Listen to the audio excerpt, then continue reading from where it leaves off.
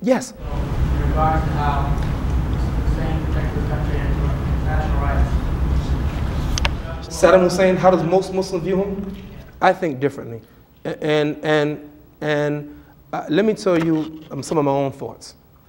You know, there are many things that Saddam Hussein has done that any Muslim would be against, any civilized person would be against. However, I have a major problem with the policy of the United States government that they're carrying out in that part of the world, and I'm going to tell you why. There's a very famous hadith, Prophet Muhammad, peace and blessing be upon him, said, it's in this hadith called 40 hadith, that if people were given according to their demands or according to their claims, some people would claim the lives and property of others.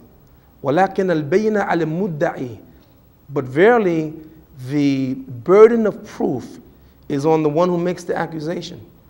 I have a major concern and I listen to major radio stations in America, and the people come on and talk on the airwaves, we should kill Saddam Hussein. Why don't we go there and kill him? I'm concerned because today, America puts in the media Saddam Hussein. Tomorrow, Imam Siraj Wahhaj.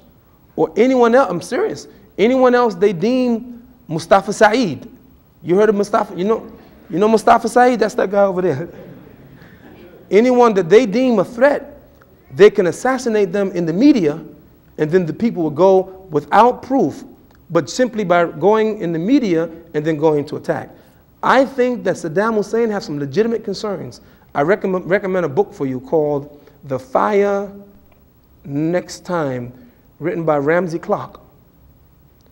Excellent book that shows the destructive policy of the United States of America for the Iraqi people. You know how many innocent children are dying because of these sanctions of the United States government against that nation? It's a crime. And what happened, I think we're seeing Saddam Hussein in a very desperate situation. While I got some complaints against Saddam Hussein, what the American government is doing, I don't like it.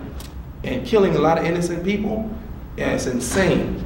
And where other kinds of, even according to some of the nations around the world, other kinds of actions can take place other than military action.